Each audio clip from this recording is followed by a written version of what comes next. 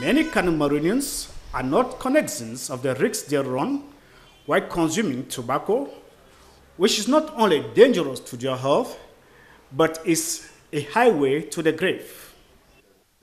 Majority enjoy using their half-earned money to buy the accessible products.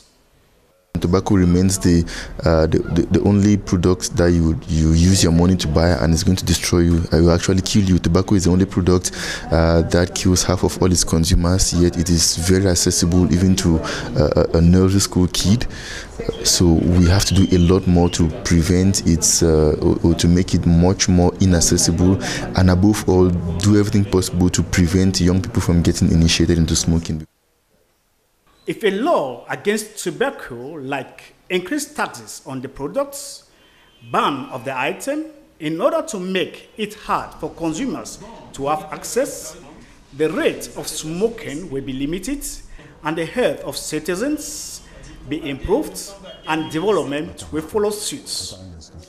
We are trying to highlight the fact that tobacco kills. Tobacco is not only dangerous to your health, but it does kill, and that only that law can save Cameroonians, because only that law will ensure that we have a ban on tobacco products, and that ban is going to reduce consumption rates. Only that law is going to ensure that we have graphic health warnings that is going to discourage people from smoking.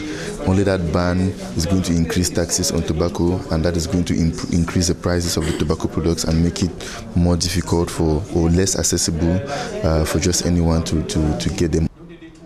Smokers are therefore called upon to do everything to abandon so as to regain their already lost lifespan.